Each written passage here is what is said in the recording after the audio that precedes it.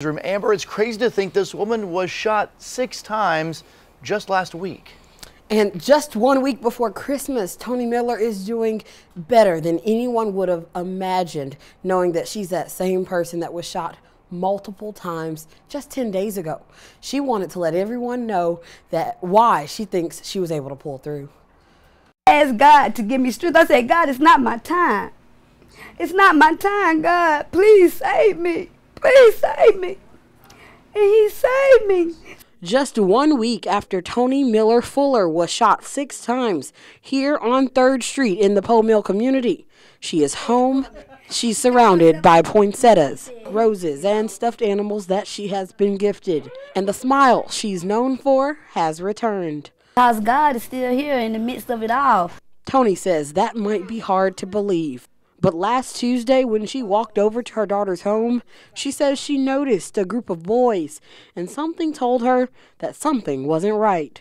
So she drew her weapon so that she would be prepared. And then he put his hand on my hand. I said, "What the you doing?"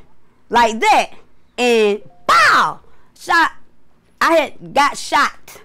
In what the Greenville County Sheriff's Office is investigating as an attempted robbery, Toni says she was able to shoot back at the guys, but she believes it didn't have to go that way. I want them to tell me why they did it, why they just didn't ask me for it. If they would have just asked me for my pocketbook and my gun, I would have just gave it to them. As long as they promised not to hurt me, I would have just gave it to them. But even with her pain, she has hope.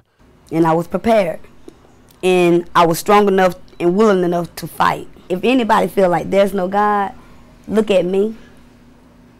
Look at me. It's a God. And Toni has her permit. She owns 2 guns, and she believes that everyone should, because she says without her weapon that day, she wouldn't be alive. Anyone with information about this robbery should reach out to the Greenville County Sheriff's Office to report anything you might know about that day. Reporting live in the newsroom, Amber Worthy for the Amber, it's crazy to think this woman was shot 6 times just last week.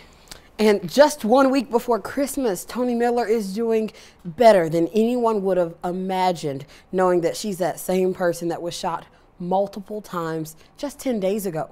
She wanted to let everyone know that why she thinks she was able to pull through. I asked God to give me strength. I said, God, it's not my time. It's not my time, God. Please save me. Please save me. And he saved me. Just 1 week after toni-miller-fuller was shot 6 times here on 3rd Street in the poe-mill community, she is home. She's surrounded by poinsettias, roses, and stuffed animals that she has been gifted. And the smile she's known for has returned. Because God is still here in the midst of it all. Toni says that might be hard to believe. But last Tuesday, when she walked over to her daughter's home, she says she noticed a group of boys, and something told her that something wasn't right. So she drew her weapon so that she would be prepared. And then he put his hand on my hand. I said, "What the you doing?" Like that. And pow! Shot. I had got shot. In what the Greenville County Sheriff's Office is investigating as an attempted robbery, Toni says she was able to shoot back at the guys, but she believes it didn't have to go that way. I want them to tell me why they did it, why they just didn't ask me for it. If they would have just asked me for my pocketbook and my gun, I would have just gave it to them. As long as they promised not to hurt me, I would have just gave it to them. But even with her pain, she has hope. And I was prepared, and I was strong enough and willing enough to fight. If anybody feel like there's no God, look at me. Look at me. It's a God. And Toni has her permit. She owns 2 guns, and she believes that everyone should, because she says without her weapon that day, she wouldn't be alive. Anyone with information about this robbery should reach out to the Greenville County Sheriff's Office to report anything you might know about that day. Reporting live in the newsroom, Amber Worthy for the